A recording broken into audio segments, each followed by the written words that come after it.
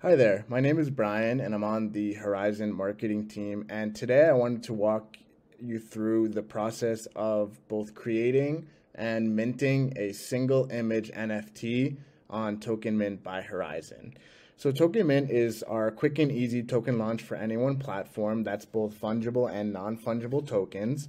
No developer skills needed, custom tokenomics that you can set yourself, and the whole process is fully transparent. So I'm going to go ahead and get started with the process. And first, we're going to take our image. In my case, it's going to be a picture of some grapes.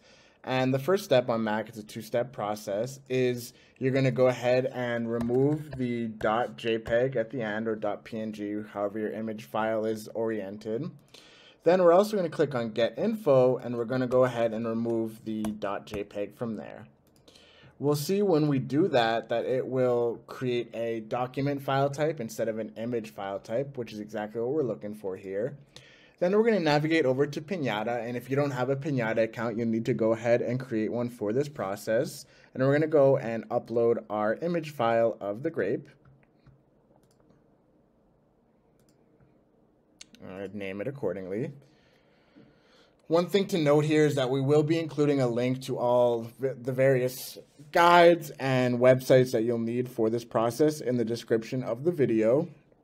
Now we're going to go ahead and navigate over to GitHub to this sample NFT metadata file that we have provided to you.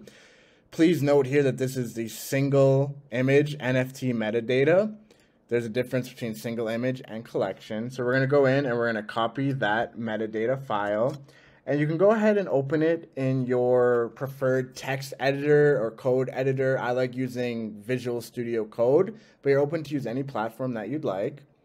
And we're going to create a new text file with the language being JSON. We're going to paste that sample metadata file. We're going to hop back over to Pinata, where we're going to copy this unique CID for our image. And we're going to go ahead and drop it right in between the end of the quotation marks and after the second slash here. Secondly, we're going to have to go ahead and name our image accordingly. So we will update that from to grape, since that is the name of our image. That's all we really need to do to this metadata file. Then we're going to go in and we're going to save the file. We'll do grape meta. And now we're going to go ahead and open the file. Same process that we did with the image file. For the metadata file, we're going to need to create its own folder. So we're going to do grape metadata. We're going to need to take the JSON file. We're going to remove the .json at the end, as well as go into our get info and remove the .json there as well. We're also going to go in and we are going to rename this file as just one.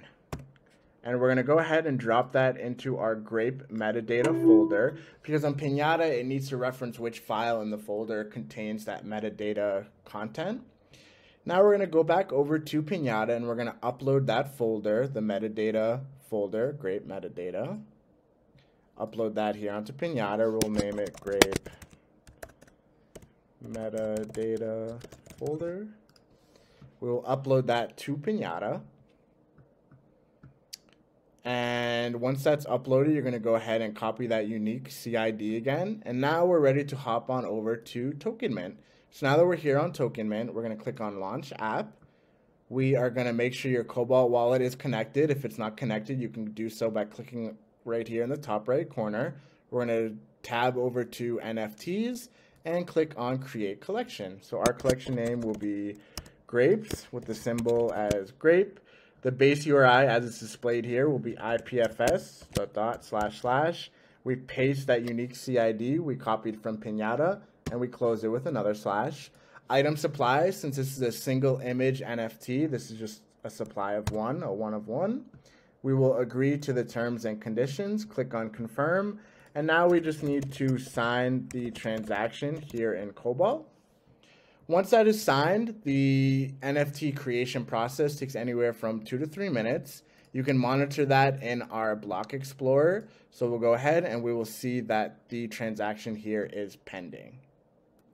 Now that our NFT has been confirmed as created, we need to go ahead and mint our NFT. So if we pop back over to the creation section, we can mint it to our Cobalt TokenMint testnet address. So we'll go ahead and grab that, copy and paste it into the mint to address. Again, we need to sign the transaction. Once the transaction has been signed, your NFT is being minted, and we need to wait for a unique UID to be created, and that means that our NFT will be minted to our Cobalt wallet. Once the collection UUID has been created, the NFT has been successfully minted to our Cobalt wallet. Here we can see it on the Explorer. So if we pop into our Cobalt wallet, navigate over to NFTs, we can see that the image is now populating in our Cobalt wallet. We can go ahead and send the image. We can view it on the Explorer. We can view the IPFS link, and we can also see any of the related attributes to the NFT itself.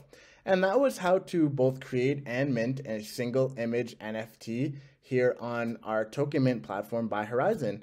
Thank you so much.